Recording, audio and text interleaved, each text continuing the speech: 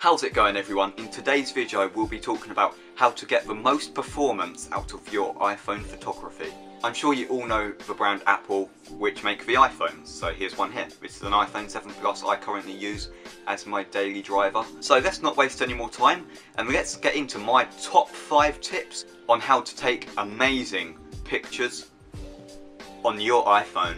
Okay guys, tip number 1, and that is focus. Okay, you may be like, oh, we all know how to focus, but here's a tip you may not know about the focus. To normally focus, you just simply tap onto the screen where you want to focus onto, what subject you want to focus, and you'll just get a little small box with a sun icon to the right of it. Now here's the tip people may not know. You can actually lock your focus and exposure.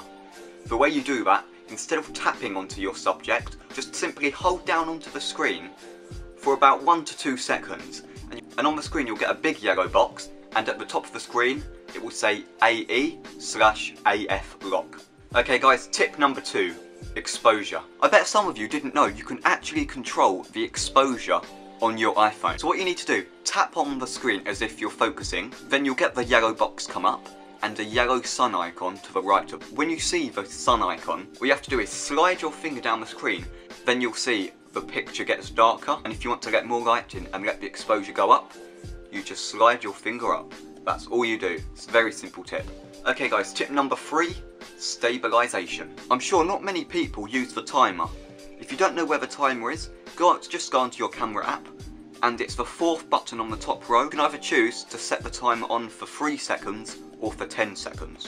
This is a great feature because you set how long you want, either 3 or 10 seconds, and it will count down and automatically take the picture after the set time. This is good because sometimes when you press the shutter button on your iPhone, you can sometimes kind of shake the camera a bit. So if you're going to take the picture, you might press too hard and then you might move the phone a bit and it might be a tad blurry. Number 4, a studio. Everyone says to take amazing pictures, you need a studio. Don't worry. I know that 99% of you people watching this won't have a photography studio. All you need to do is find a room in your house with the best lighting. For example, buy a big window. If you don't have good lighting or you're outside and need to change the lighting, then here's a really good app to do that.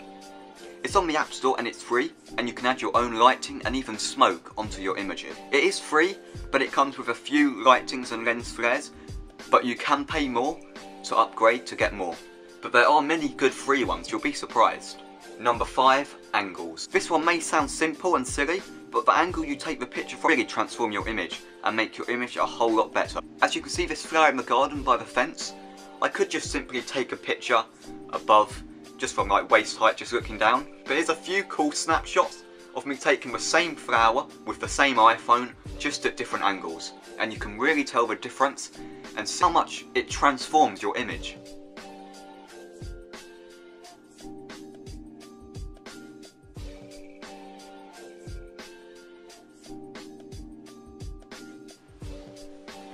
Okay guys, I hope that really did help you out and you did learn something new about your iPhone photography. If you did, please make sure you smash the like button and that subscribe button. That would really help me out. And also do comment below if this tip video did help you out in any way.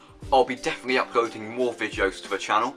I want to do camera reviews, camera lens reviews, and even Instagram tips and tricks. Also, as we're on the topic of Instagram, please do follow me, link in the description, or just type in @autofocusimages.